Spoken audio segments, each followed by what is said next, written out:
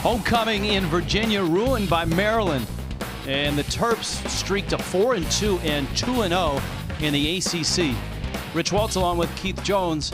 This is a Maryland team that is young on offense, veteran, and really good on defense, and they put on quite a show today.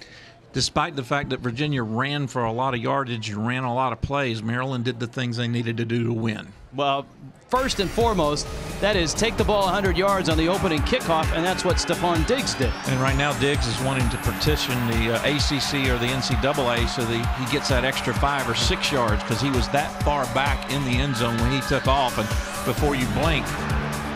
The defense then took over. A nice interception by Anthony Nixon set up this pass and run. Justice Pickett from Perry Hills. And Diggs had another nice reception for 50 or 60 yards. He was everything in the first quarter for Maryland.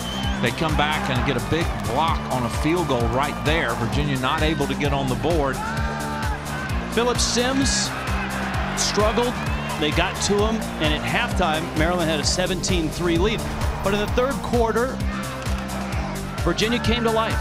And a great throw by Sims right here, even though it's fairly well covered with the defender's back to the quarterback. He didn't get his head around, drops that ball right in. Then they add a field goal, 10 points right out of the block here in the third quarter. 17-13 going into the fourth.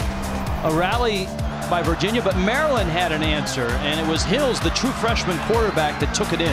Well, and he did a great job of protecting the ball. Virginia would come back and score a touchdown on a nice throw, this time by Rocco, who was inserted by Mike Lunton, but it was just too little too late for Virginia to come back with a win. Now, this is the third straight week that Virginia has outgained an opponent by a decisive amount and lost the ball game. Well, the two things are turnovers and the penalties, but look at the total plays. Virginia's doing well on offense. They've got to have their defense catch up to them. Well, speaking of catching up, Jen Hildreth caught up with Randy Edsall. Coach, congratulations. Your team just continues to battle into the fourth quarter every game, culminating that big defensive stand. What have you seen, and what is the strength of this defense? It's the togetherness, of it. It's guys are surely buying into doing it for each other and doing exactly what their coaches are asking them, and to, go out and execute the plan that we have, and being very resilient and just, fighting for 60 minutes. And, we're finding a way, and it might not be pretty, but we're winning, and that's part of the process. And, we'll continue to get better, but I love these guys, that, the effort, and the will today. They willed themselves to a victory today. How have you seen Perry Hills and your offense continue to grow up with each game?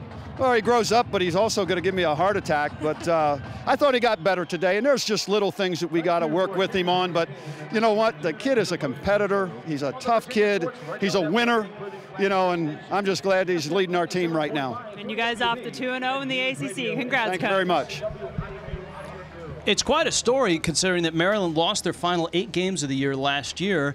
And really, in his second year, Randy Edsall has a lot of new players, a lot of young freshmen on this team. You expect maybe they'd be struggling for a couple years, but not so. And new coordinators, which I think may be even a bigger thing. You're bringing in a brand new system, particularly on the defensive side, and these kids have embraced it, and they're running it very well. Despite the fact that Virginia ran for yardage, they didn't get the big play. Maryland is the victor. And next week, he hopes they embrace North Carolina State. That's who the Maryland Terrapins have next week. 27-20, Maryland takes down Virginia. 5 losses in a row for Virginia, but Maryland keeps on rolling.